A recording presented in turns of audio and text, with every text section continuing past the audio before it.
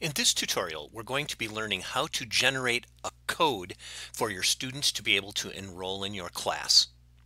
With Teams open and you being in the course or the team that you would like to generate the code for, go to the right side of the name of the course to the three dots, click on the dots, click on Manage Team.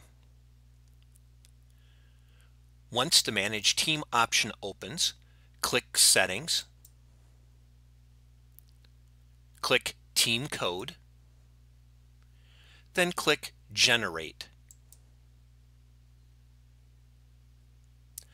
Copy this code and you'll be able to send that in an email to the students who are going to be a part of your class. And that's how you generate a code for students to be able to enroll in your class.